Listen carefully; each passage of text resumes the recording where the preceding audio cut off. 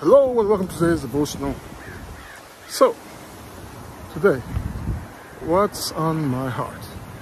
Well, I'm sure many of us can relate to having moments of frustration, right? Not only in the human experience, we're going to have moments of frustration, but what I would caution today is that let's be careful not to let our frustrations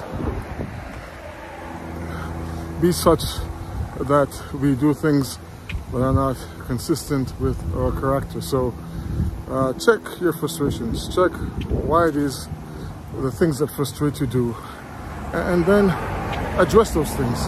But whatever you do not let your frustrations become how you were defined. So again, find out, recognize, and deal with the source of your frustration to the extent that they will not put your character in jeopardy. God bless you. God keep you is my prayer.